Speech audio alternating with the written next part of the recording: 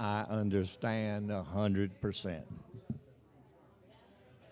Are you ready, choir? Let's go ahead and stand number 13, Father Alone. Here is the song for the discouraged Christian today. Father Alone. You know, the Bible says we see through a glass, how? Darkly. We don't see the total picture, but praise God we will someday. That's one reason I love this old hymn. Father alone will know all about it. Mr. Seth.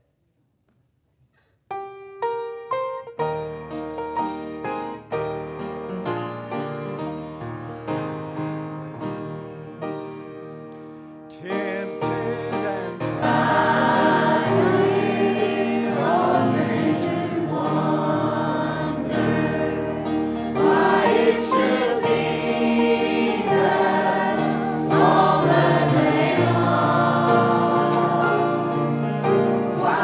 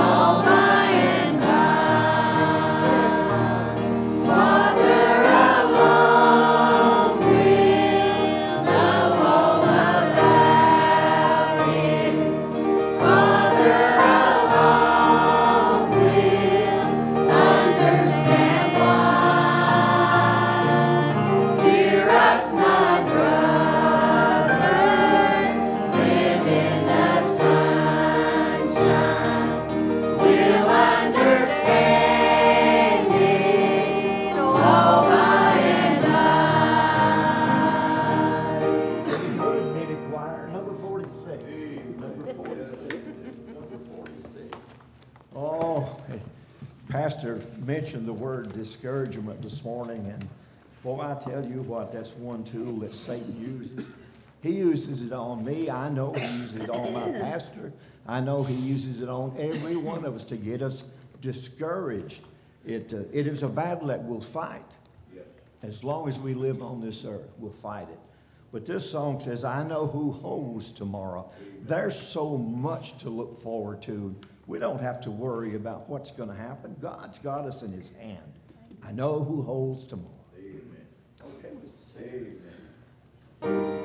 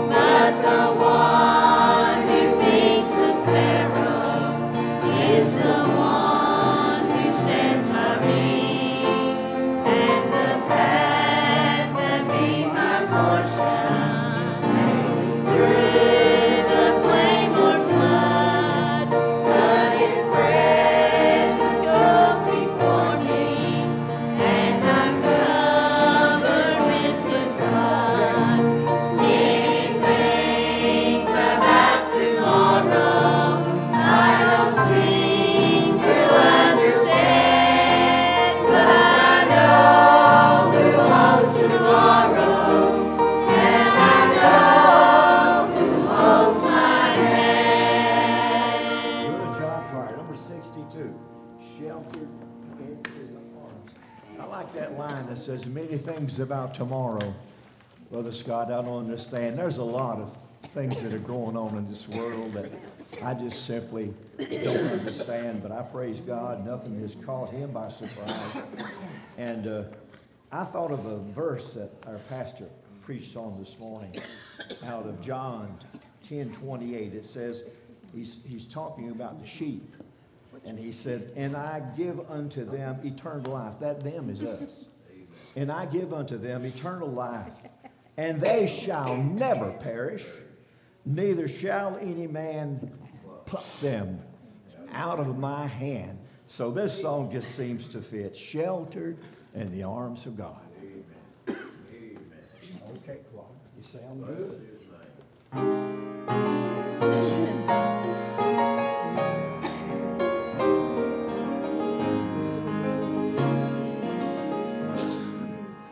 I feel the touch of hands so kind and tender.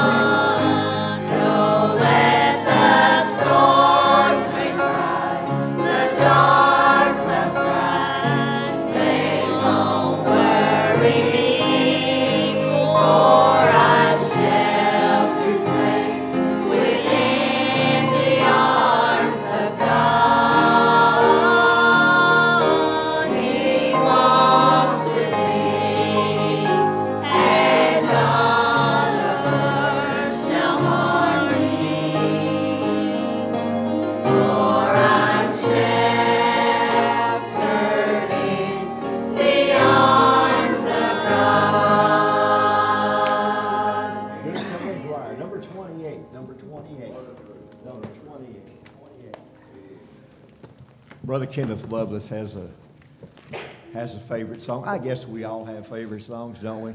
My problem is about all of them are my favorite song, but I agree with Kenneth. It's a precious song. It's called Come Morning.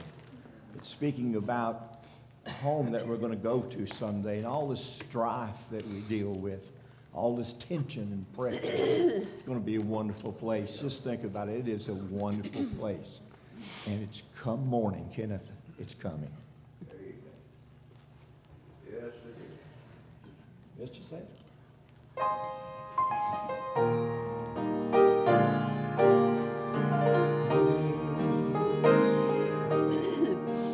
God's children too long has been burdened.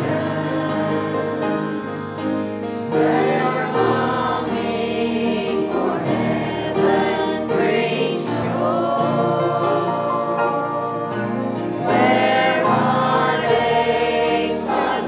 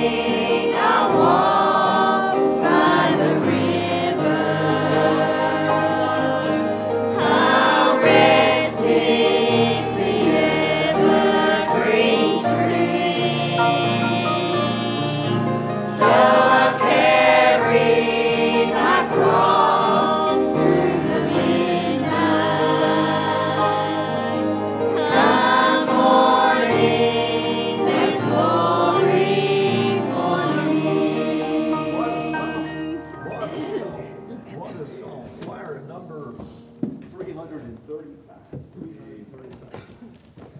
Hang in there, Kenneth. Come morning. Oh, praise God. Just to think about it, Brother Scott, is enough to get, as Brother always says, your mule out of the barn. Our pastor often talks about all the promises that are in the Bible, and it's full of them. In his sermon today, he preached the one from Isaiah 41:10. What a verse. Do you remember what he said? Fear thou not, for I am with thee. Be not dismayed, for I am thy God. I will strengthen thee. I need some strength, don't you? Amen. Yea, I will help thee. Yea, I will uphold thee with the right hand of my righteousness. Now that's a promise from God. What do we sing about those promises? 335, the old hymn, standing on his promises. Will you stand with us in this last song? We'll do the first, the second, and the fourth verse. Standing on the promises. Mr. Seth.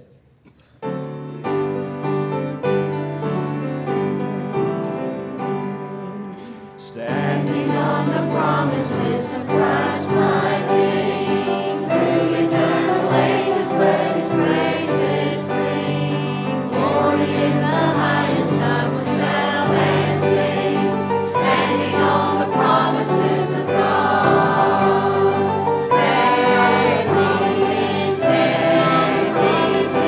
Standing on the promises of God my Savior.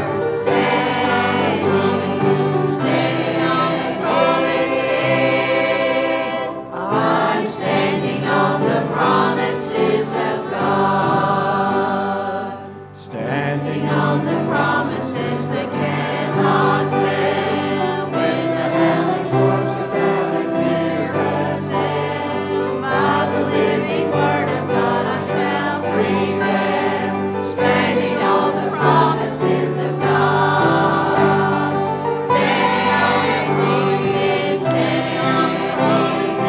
Standing on the promises of God, my Savior. Standing on the promises.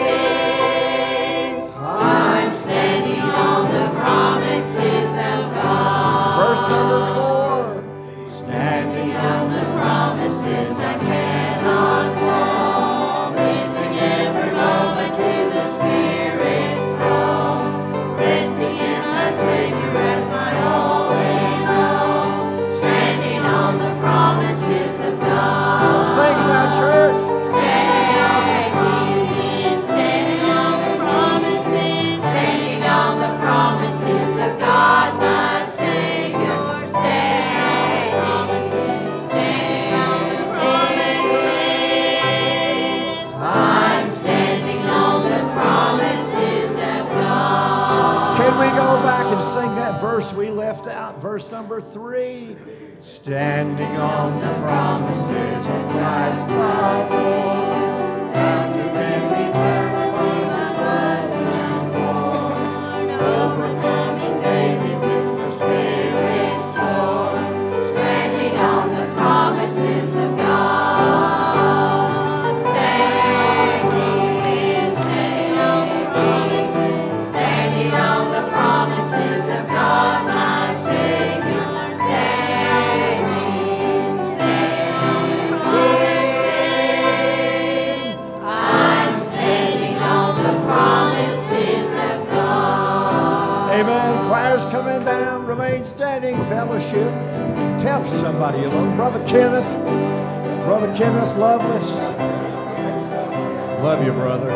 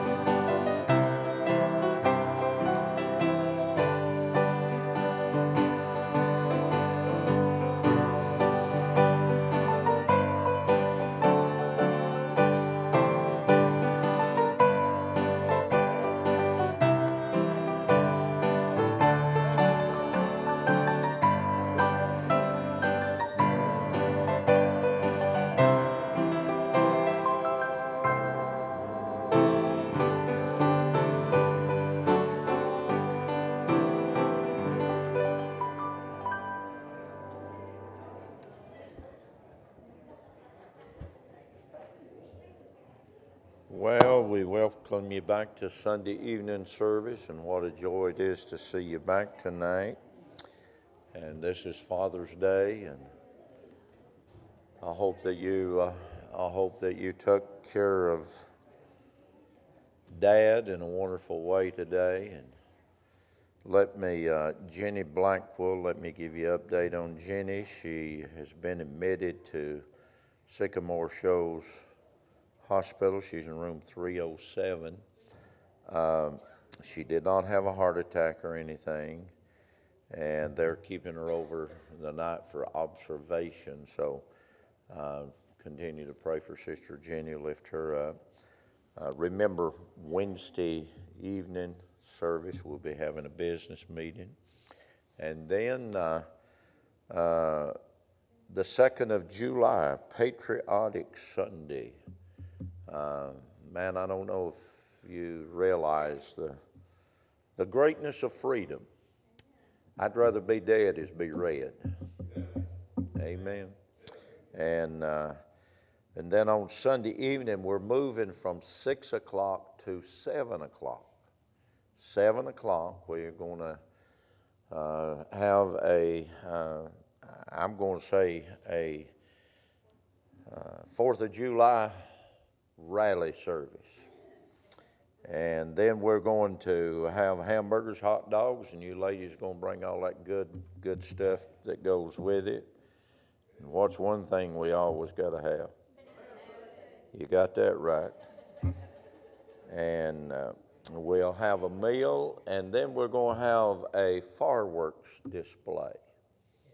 Now, I need, this is not in the budget to buy fireworks, all right? I need some help. If any of you will make a donation to buy the fireworks, would appreciate it. They said it wasn't illegal. Who said it's illegal? Well, everybody told me this morning it's legal except one. Huh? They are what? They are illegal. Now, time out. Let's get this clear. They are illegal. We can't shoot them. Well, why don't they do something with all them people shooting them around my place? The jail ought to be full if that's the case.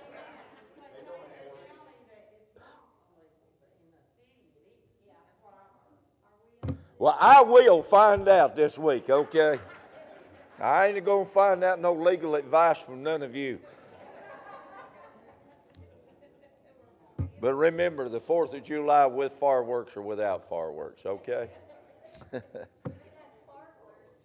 Got sparklers. Well, that's the most dangerous thing you can handle. Sparklers. So be much and remember that service. And by the way, do your family and all. Listen. Try to get them to come that night. 4th of July, family. Be a good time to have a family reunion on the hill. Just come out that evening, okay? All right. If our men will come, we'll receive our Sunday evening giving. You give as the Lord has blessed and prospered you.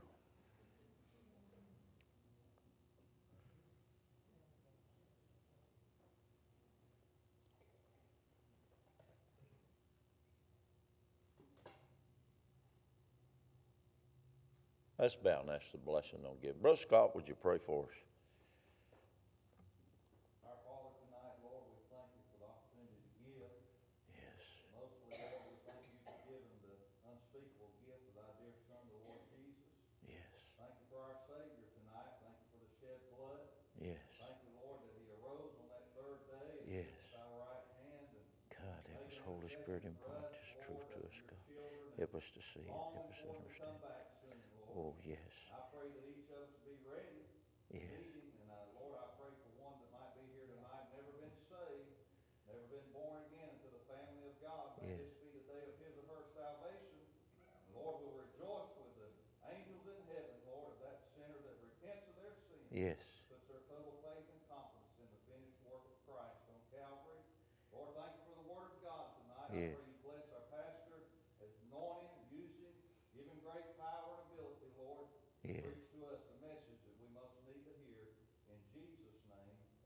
Amen. Amen.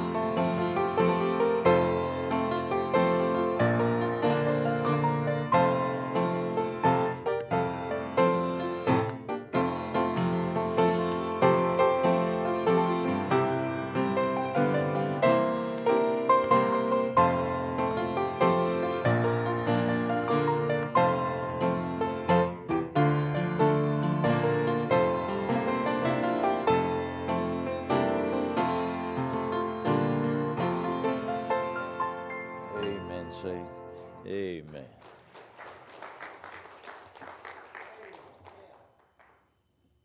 Take your Bible tonight and turn to the book of 1 Kings, chapter 21. As I announced to you this morning, the title of the message is Not for Sale. Not for sale.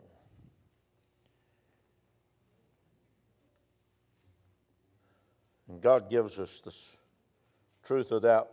Naboth refuses to sell his vineyard. What does it cost Naboth not to sell his vineyard? It cost him his life. And we don't know what it'll cost us to stand for biblical truths and biblical convictions today. And may I just encourage all of us for this week, Sunday school. Let's really work to look around and see who wasn't in your Sunday school class this week. People all the time say, well, preachers were such and such and such. How many of you believe there ought to be somebody in church cares besides the pastor? Amen. How many of you believe there ought to be somebody in church try to go encourage them to come back besides the pastor? Just as if all of us are doing it. And let me just encourage you this week to really think about those, to get them to Sunday school and get them to church next Sunday. And be encouraged in the Lord. Don't let the devil rob you of your victory and your joy. But 1 Kings chapter 21, we're going to read verse 1 down through verse number 16. Listen to this truth from the Word of God about Naboth tonight. And it came to pass after these things that Naboth the Jezreelite had a vineyard which was in Jezreel, hard by the palace of Ahab, king of Samaria. Remember, this is right in during the time of the division of Israel, the northern kingdom and the southern kingdom. The northern kingdom was Israel, the capital was Samaria. The southern kingdom was the two tribes of the southern part was Judah and Benjamin, and the capital was Jerusalem. And Ahab is the king of the northern kingdom, which is Israel. And Ahab spake unto Naboth, saying, Give me thy vineyard, that I may have it for a garden of herbs, because it is nearer unto my house, and I will give thee for a better vineyard than it, or if it seem good to thee, I will give thee the worth of it in money. I want to buy you what? I want to buy you vineyard, Naboth. But notice what Naboth said. And Naboth said to Ahab, The Lord forbid it, that I should give the inheritance of my father unto thee. And Ahab came unto his house heavy and displeased because of the word which Naboth the Jezreelite had spoken to him. For he had said, I will not give thee the inheritance of my father.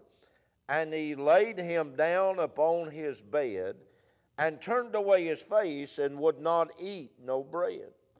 But Jezebel, his wife, came to him, and said unto him, Why is thy spirit so sad, that thou eatest no bread? And he said unto her, Because I spake unto Naboth the Jezreelite, and said unto him, Give me thy vineyard for money, or else, if I please thee, I will give thee another vineyard for it. And he answered, I will not give thee any vineyard. And Jezebel his wife said unto him, Dost thou not govern the kingdom of Israel? Arise and eat bread, and let thy heart be merry. I will give thee the vineyard of Naboth the Jezreelite. And she wrote letters in Ahab's name, and sealed them with his seal, and sent the letters unto the elders and the nobles that were in the city dwelling with Naboth. And she wrote in the letter, saying, Proclaim a fast, and set Naboth on high among the people, and set 2 men, sons of Belial, before him, to bear witness against him, saying, Thou didst blaspheme God and the king, and then carry him out and stone him, that ye may die. And the men of the city, even the elders and the noblemen who were the inhabitants of the city, did as Jezebel had sent unto them, and as it was written in the letters which she had sent unto them. And they proclaimed a fast, and set Naboth on high among the people. And there came in 2 men, children of Belial, and sat before him. And the men of Belial witnessed against him, even against Naboth did blaspheme God and the king. Then they carried him forth out of the city, and stoned him with stones, that he died. Then they sent to Jezebel, saying, Naboth is stoned, and is dead.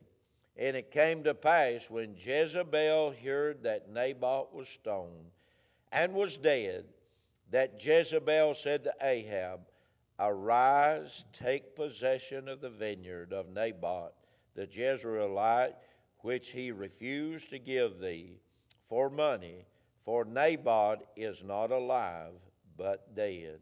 And it came to pass, when Ahab heard that Naboth was dead, and Ahab rose up to go down to the vineyard of Naboth the Jezreelite, to take possession of it. What a story. I hope you understand the truth of this message tonight. I'm afraid today we've got a lot of people that sold out. I'm afraid today we've got a lot of people in government. I'm afraid today we've got a lot of city officials.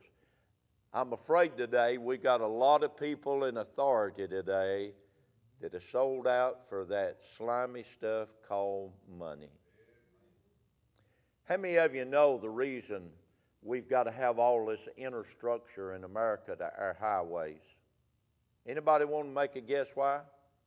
Because when they was building them, they're supposed to have had inspectors that were inspecting the cement and the steel and everything that was going by. And many of an inspector stuck his hand out, and somebody shook it and put a wad of money in his hand, and he's turned his head to watch things go in the buildings of things that should never have gone there. I'm telling you, I'd love to go back to live in an honest society, wouldn't you? I'd love to go back and live in a time when man gave you his word, you could go to bank on it, he would keep it. I mean, listen, today in our political arena, it seems to me like everybody's a liar. And can I tell you something? You lie to me one time and I'll always be suspicious. Let's pray. Father, thank you tonight for this story in the Word of God, the truth about Naboth's vineyard. Help us to understand why Naboth would not sell it. And I pray tonight, Lord, that we would realize there's some things tonight that's not for sale. I pray every child of God in this place tonight would have some God-given convictions about what they believe, why they believe it, and that they'll be firm to stand for the faith which was once delivered unto the saints. I pray tonight, Lord, that you would minister to our hearts about this great need of taking our stand. Lord, in a few weeks here we'll be celebrating our day of freedom, the 4th of July. Help us to realize, God, freedom ceased to be when freedom ceased to cost. And I pray tonight, Lord, there'll be a people that will desire to walk in the freedom and the way of life of government. But I pray tonight there'll be some people that want to be free in the liberty of the grace and the power of God as they live their life. In Jesus' name we pray. Amen. Not for sale. Naboth would not sell his vineyard because of biblical convictions. If you'll write these verses down and go back and look at them, especially Leviticus chapter 25, verse 23 through verse number 28, God set down a standard for the family and for the land and the inheritance and all that had been given to that family and all. And see, if Naboth had sold Ahab the land, he could have not have got it back. See, Naboth understood how important his family was. Naboth understood how important his family heritage was. Folks, I'm going to tell you something. We need to stop and realize what we've lost in our country. There was a day, man, that we had a heritage in this country. There was a day when things meant something to our forefathers and the families that many of us come from tonight. Listen, I am afraid many today don't have the convictions of a Naboth. And by the way, it cost Naboth his life. And I believe there's some things tonight worth dying for, don't you? Listen, there's some things tonight worth dying for. I don't know about you. I made this statement a few weeks ago, I think on prayer meeting, when we was praying to the men and all. We were talking some things there. I said, you know, they ought to be some politicians and ought to be some Hollywood characters, and they ought to be some politicians in our country have to go down to Havana and live in Havana for a year the way the people in Havana have to live, and they might come back and appreciate this country. I tell you the reason a lot of people don't appreciate this country, they don't realize what they've got. They don't realize what the rest of the world is living like.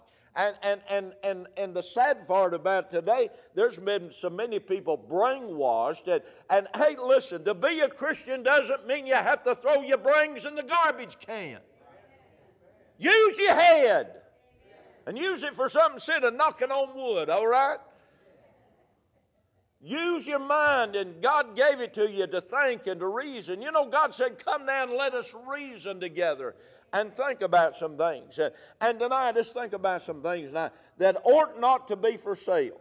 I started to say I'm going to be brief and short tonight, but I understand every time a preacher ever says that, look out. Let's think about some things tonight we're to die for. Let's think about some things tonight that's not for sale. Let's think about having some God-given convictions about us tonight. First thing I want to say to you tonight, my Bible's not for sale. My Bible is not for sale.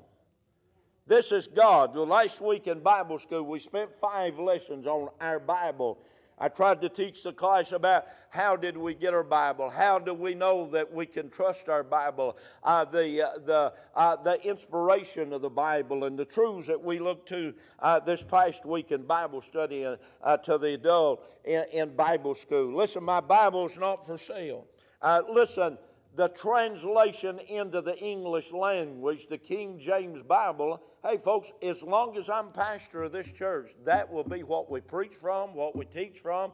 Well, you say, Brother Roy, I think that is just plumb ignoramus to believe that you ought to have the King James Bible. Well, if it's the best translation and you believe it's the best translation into the English language, why would you stand for anything less? Huh? I want to ask you, I used this illustration this morning in my Sunday school class. If here's a table with a T-bone steak, just fixed the way you like it, a big old baked potato smothered in butter and sour cream, and a big old tossed salad there that, I mean, just fixed right, and a big glass of iced tea, and then for dessert, a big old bowl of banana pudding. Why in the world would you want to go over and eat in the slop trough when you can have that? Why in the world take something second best when you can have the best? And I believe that's the best translation there is into the English language. Now, listen, I'm not a heretic that says if you believe and read some other version, you're going to hell. I believe there's enough in John 3:16 and almost all of the English translation. If you believe it could get saved. I'm just saying if you want to be a real good student of the Bible, why don't we stick to, I hear this all the time. Well, I just can't understand that old English. I don't have a bit of problem of understanding when God says, thou shalt not lie, thou shalt not kill, thou shalt not steal, thou shalt not commit adultery, thou shalt be faithful to church, thou shalt give, thou shalt witness, thou shalt pray. I don't have a bit of trouble understanding to you. I think the problem is they don't want to understand it. My Bible is not for sale. I believe the Bible. I believe it's the Holy Bible. I believe it from cover and cover. And I believe the cover, the Holy Word of God. I believe it's the Holy Verbal. We learned this in Bible study. I believe it's the Holy Verbal, inspired, inerrant, plenary Word of the living God. That's what I believe about this Bible, and it is not for sale. Hey, listen, I want to study it. I want to read it. I want to memorize it. I want to hide it in my heart. I want to walk by its precepts and its truth. I want to be submerged every day of my life. Hey, how many of you just need a good spiritual bath tonight? And get real honest. How many of you got so much junk in your mind you can't even think right? I mean, listen, you've got your mind all cluttered up with all this junk. Hey, go home tonight and sit down for about an hour and a half and have a good Bible reading and Bible study, and get up in the morning and get another bath. Maybe during the midday you might have a little more cleansing in the evening. I mean, just take this word and let it clean your life up. Somebody said, preacher, your preaching goes in 1 year and out the other. Bless God, I'm glad it does, because if it goes in 1 year and out the other, it cleaned everything in between.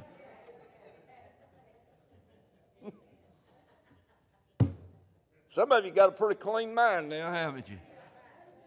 Hey, the Word of God, this book will lift you up. This book will give you the mighty help. This is the greatest tool that God can use in your life to encourage you and help you and get up and run the race that is set before you. This is a book to help you wake up in the morning and look at the morning and not say, oh, it's another day. This is a book to help you to wake up in the morning and look out and say, bless the Lord, this is the day that you've given me. I will rejoice and be glad in it. I'll have victory in my soul. Oh, listen, my Bible's not for sale. My Bible's not for sale. But by the way, if you're not reading it, if you're not studying it, and if you're not living by it, you've already sold it. That didn't get a lot of amens, did it? Huh? Oh, me.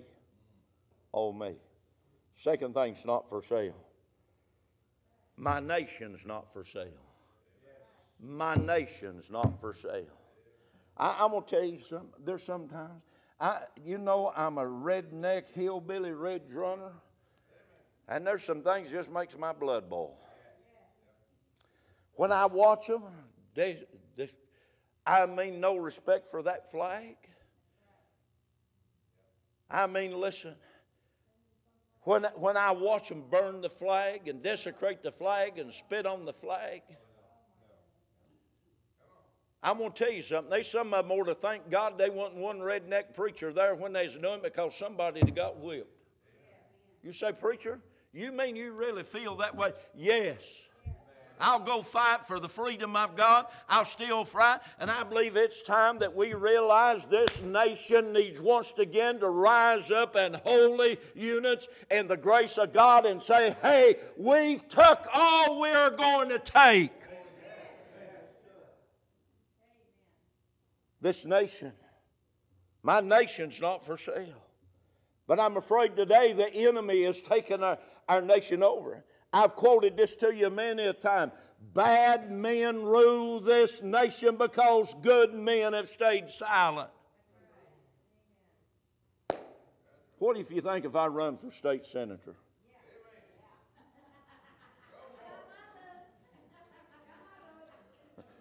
Well, glory to God, I might just kick my campaign off tonight. I never will forget a few years ago. I came in, this is when the boys was probably in high school. All of them was home. I come in, boy, I said, I'm going to run. I'm going to run for state senator. I'm going